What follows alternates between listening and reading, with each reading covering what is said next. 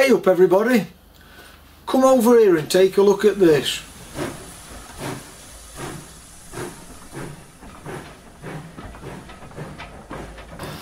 About 8 years back, a good friend of mine, is in his 90s now, and a prolific model engineer and miniature engineer. He knew I was becoming interested in doing this hobby, so one day when I went up to see him, he gave me this. He said, I've only just actually been given this, he says, and I've not really looked at it until I'm handing it over to you. So he says, I don't really know what it is and whether it's any good or not, but he says, see if you can do anything with it.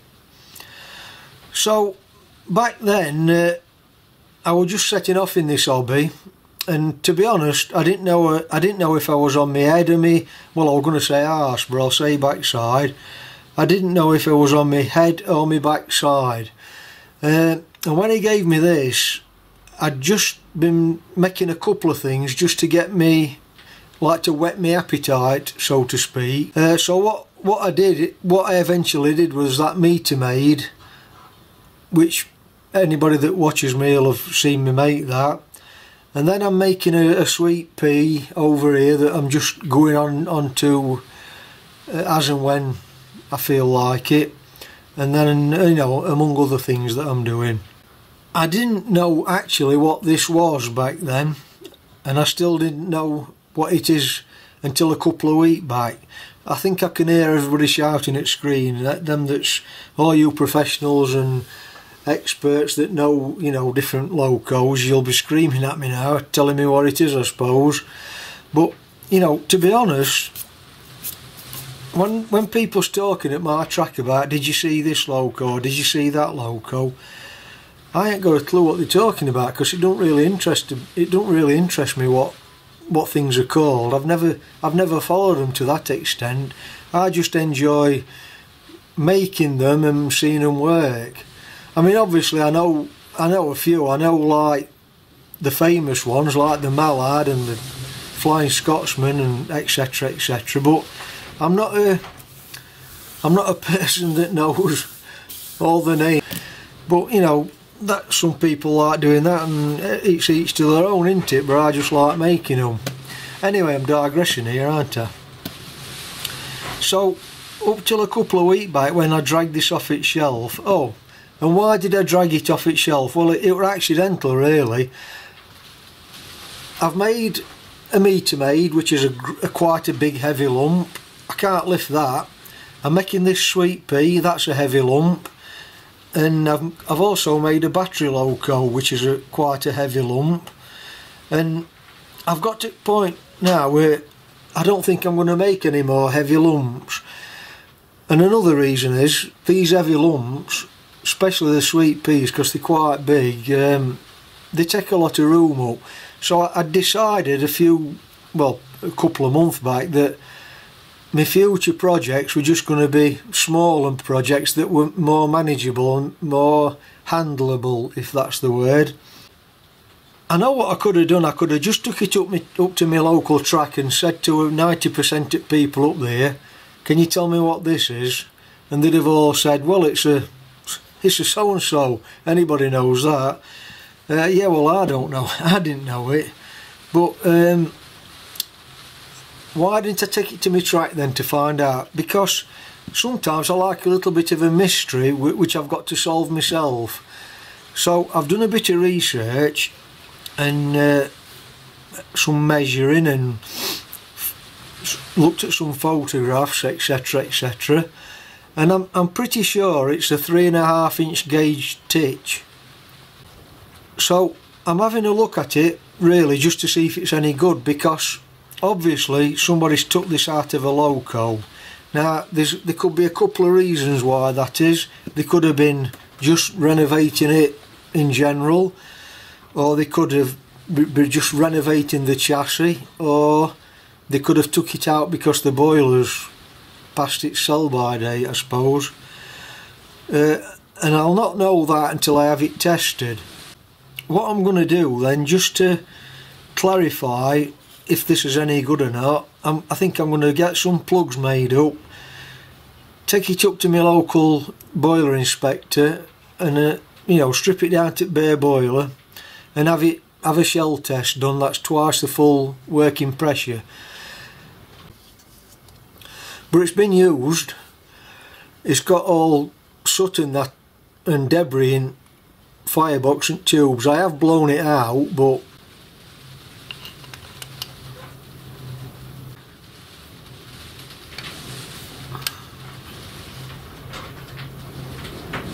so in the meantime then, while I was doing this research to find out what it was, I was looking at different photos, and you know, I'm 99% sure it's a titch.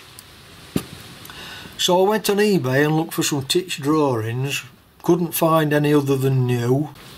But I also seen a book about the titch.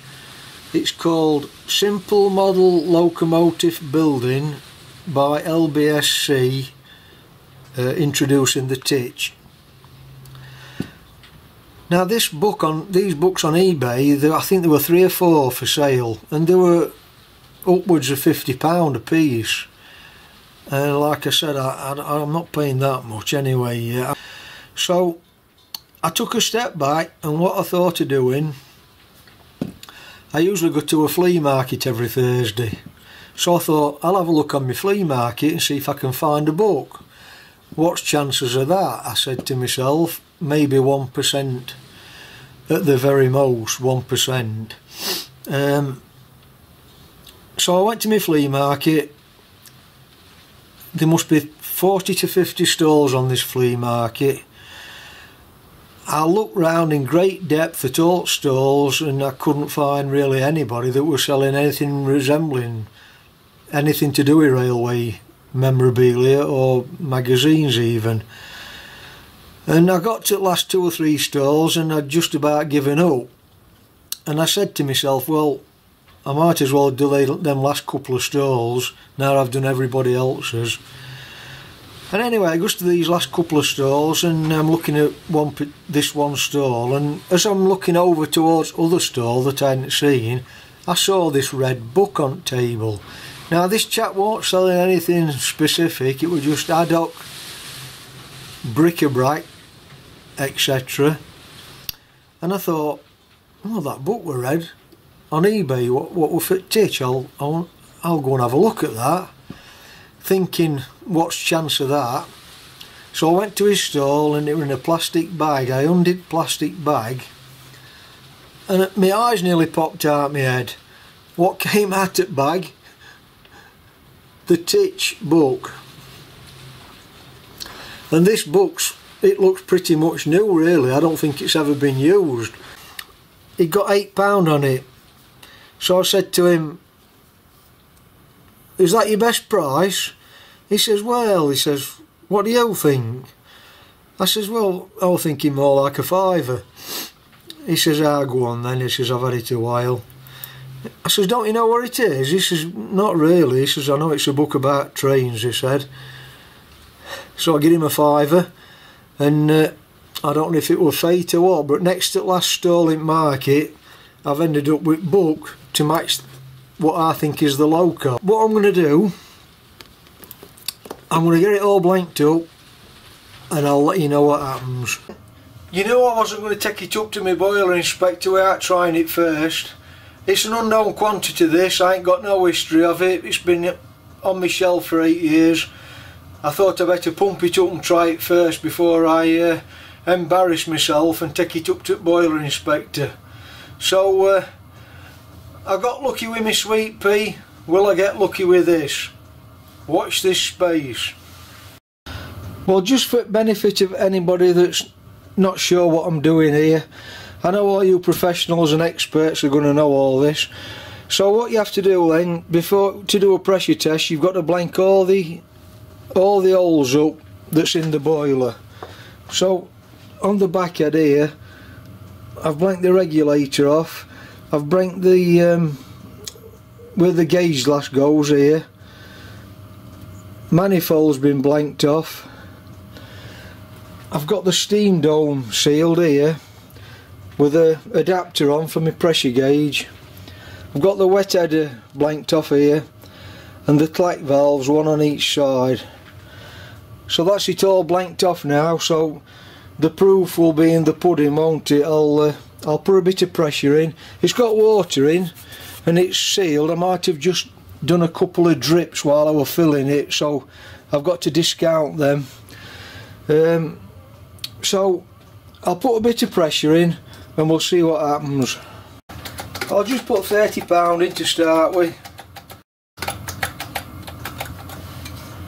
Did I see a drip then? Not sure. Could have been coming from clack valve.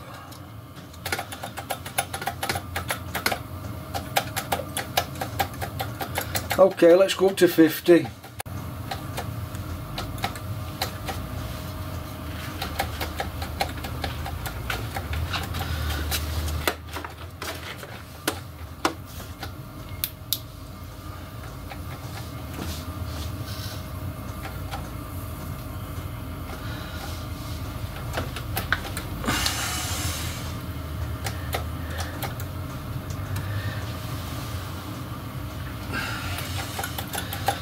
Yeah, I'm up to 50 now. my pump don't hold, I have to just keep holding it on to pump a bit here. I'm not putting no more than 50 in. Then lo and behold, I can see some drips. Well, everything's okay on tubes on the end. There's somewhat dripping though, I can see it every now and again. Right, so I can see it here. I've got some of the stays here, look. They're dripping. There's this stay on the top here where the rivets are, and it's same on this side. The stays, 2 or 3 stays are dripping. I've not looked inside firebox yet, but I've no need to really. But I'll just take it out at vice and have a look.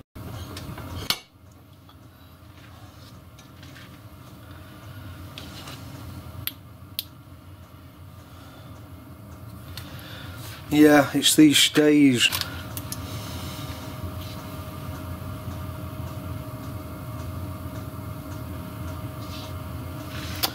So that's why that's been took out at Loco, isn't it?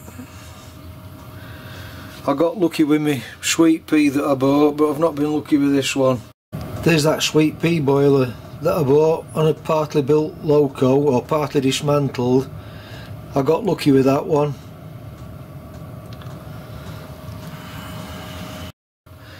Anyway, it was worth a try. So let's let pressure off. I only got up to 50 psi. I've got to get up to 160 for that to pass, and there's no way that's going to happen. Come on then, let's get this wrapped up, shall we? You didn't think I was going to take that up to my boiler inspector, did you, without checking it first? I won't be doing that. I won't want to waste the time. I'd got suspicions that it were no good, you know, when I've had a good look round it, and I could see it had been well used, so I knew it had been took out for a reason. Just a bit of a side comment before I leave you. This pump here weighs a ton. It's solid cast iron. You can see its size on it. It's bigger than this boiler. There's a story behind that pump. The chap that gave me this boiler, he was my tutor back then at work when I was an apprentice. So the story is, both me and him were in fire team at work. So anybody that's ex-miners or worked at NCB or British Coal, you probably know exactly what I'm talking about. Back then, every facility had their own fire team, and me and him were members of that fire team. And then proper job, proper training, etc. You know, it wasn't just messing around. It was proper fire team work, and we used all proper equipment, all proper hoses, and did training every so often, perhaps, you know, once a month, something like that. And then once a year we did a competition, and our team won this competition many a time up at Grassmoor Training Centre where they used to do it.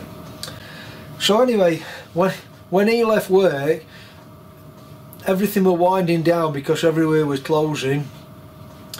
He managed to acquire this pump that they used to use for testing fire hoses, proper fireman's hoses that you see with firemen.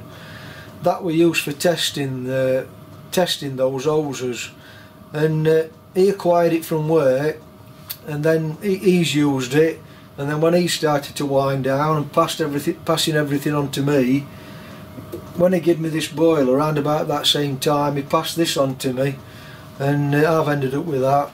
So that's the story behind that. It must be 70-year-old, that pressure tester at least. So what's coming up then? I'm not too bothered about this. I've got another project in mind that it's going to be probably a similar size to this, maybe a fraction bigger, I don't know. So that I've got that in my head for future when I get this sweet pea over here finished, and some other bits and pieces that I'm doing. So watch this space for that. So I'm going to throw this in bin, go and have a sulk, and catch you next time then. Anyway, thanks for watching, and if you found that useful, interesting, etc, etc, give me a thumbs up and a subscribe, I'd appreciate that, and I'll catch you next time. Bye for now.